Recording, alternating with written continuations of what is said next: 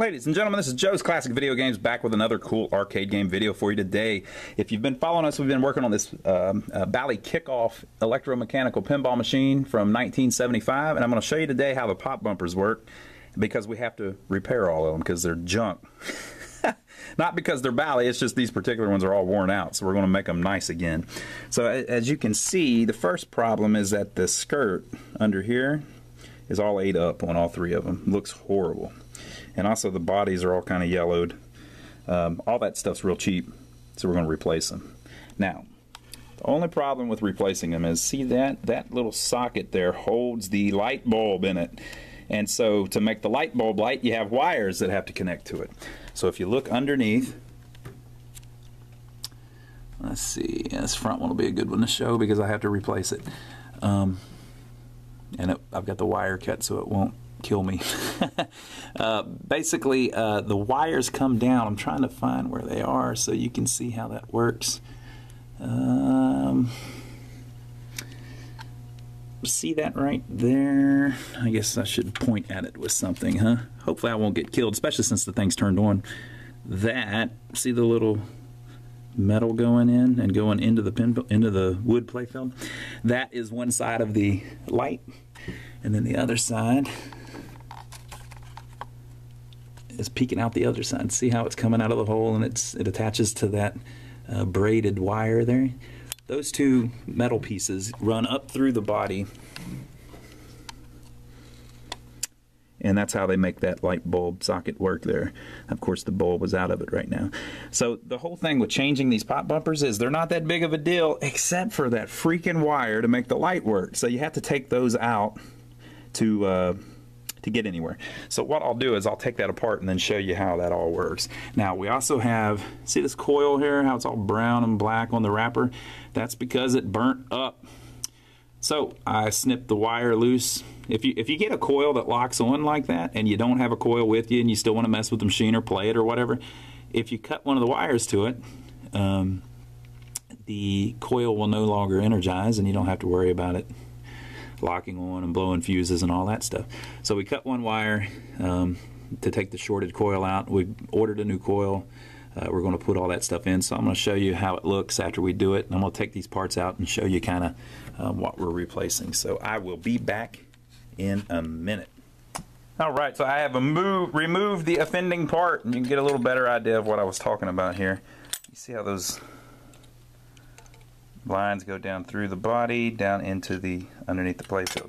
So basically the way this thing works is it all goes together a certain way. It's on top of the playfield. There's a spring under here, of course. Whenever the ball rolls over this little plastic thing hits the little switch underneath, which connects and makes the coil pull in, which is connected to these and pulls the metal bar down very violently, which kicks the pinball away.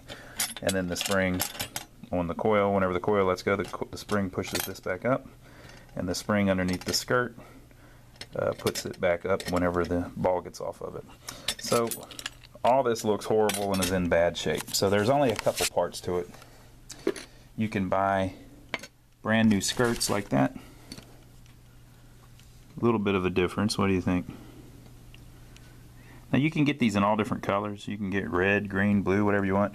So you can color match it to the art on the playfield if you want. On this particular game, we thought white would look good again, so we just went with white. Oh, and also all these parts are really cheap. They're like $1 or less. I think I bought 10 of these from Marco Specialties, and they were $1 each. So that's the body.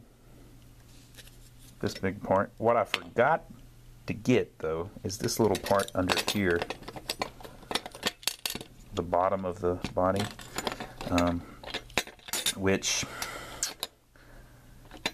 is old. I wish I would have got some so I could replace it, but they're not cracked. Nothing's wrong with them. They're just old, so I'm just going to reuse it. And of course the spring you can reuse. The metal piece here, you can replace that if you want, but you don't even hardly see it, so I usually don't replace it unless it's broke. And I forgot to get these. You can get new sockets, like this whole piece you can get new. So I'm going to have to clean that one up and adjust it and everything to make sure it still works good. But basically that's our part. So I'm going to put it back together, and oh, let me show you under the playfield so you can see how that looks now that it's been removed. Oh, so you can see what that little piece on the skirt sticks down through there, and whenever it hits it, it connects the two switches, which makes this pull in. This one's actually burned up, remember. Makes this pull in, which pulls the metal. Now whenever it gets down, there's another switch there that connects. You see that? See how when that comes off, that switch connects on the bottom there? What that does is it gives you your 100 points. So it knows that you got 100 points because that switch connects. So I'll start putting that back together and I'll show you what it looks like. Be back in a second. Okay, so look at that beautiful new coil. Look at that. Wow, that looks awesome. You see the original ones, and you can see the burnt up one. So there are 2 screws underneath on these. You take those 2 screws loose, and then there is a little bracket. If I can get the camera in there. Whoa. Get your head out of the way, people. There's a little bracket there that comes loose. Remember, we had these unbolted already. And then this little plunger can move inside the coil. Now if your coil's burned up, it might not move all the way through. See how it's all messed up inside? But it moved just enough for me to finagle it all out of there. And then the little bracket, I could slide in the new one and then slide it on. And then on these particular ones, on most of them, you don't have this diode on most of the EMs. But on the later model ones from the 70s, this is 1975, sometimes there is a diode on some of the stuff because they're using DC to power the flippers and things like that. You can see there's a bridge rectifier right there to turn the AC power into DC. So you do use a diode on this. You know, I may be wrong about all that too. I don't know if that's because it's DC or what. To be honest, I'm not sure why they have the diode, but it has the diode, so we put a new one on it. And so usually, though, whenever you do yours, you might not run into that. And you can see how I've got my little wires sticking through the playfield. That's for the light. I got to solder that back in there.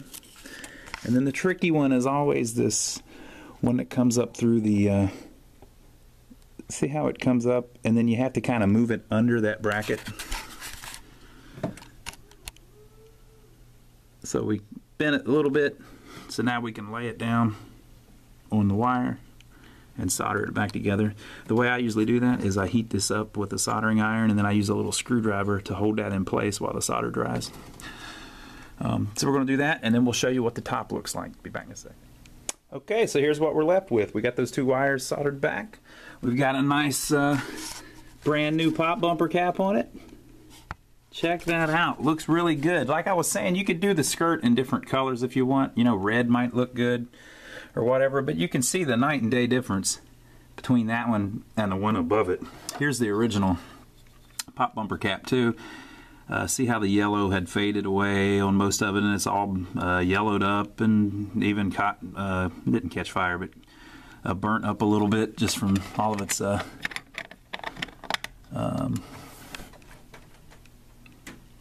years with a bulb under it. Check that out. Night and day difference. So that's something you can do to really make a machine look a lot better. Sometimes the caps get worse than others, so it just depends on the machine. If they're still in pretty decent shape, then we leave them, but these were just so bad we had to kind of go through the trouble of replacing them. So I hope you enjoyed the video, and I hope you oh, you know what, we should try it, right? Let's see if that sucker works. Alright, and we'll do it the good old-fashioned way. One-handed.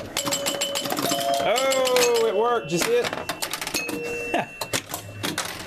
We'll try it again. The other 2 still work, they just look horrible, so I have to replace the bodies and the skirts on them too.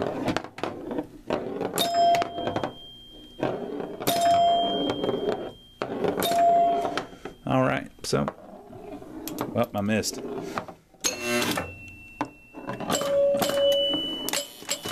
You get the idea. It works great now.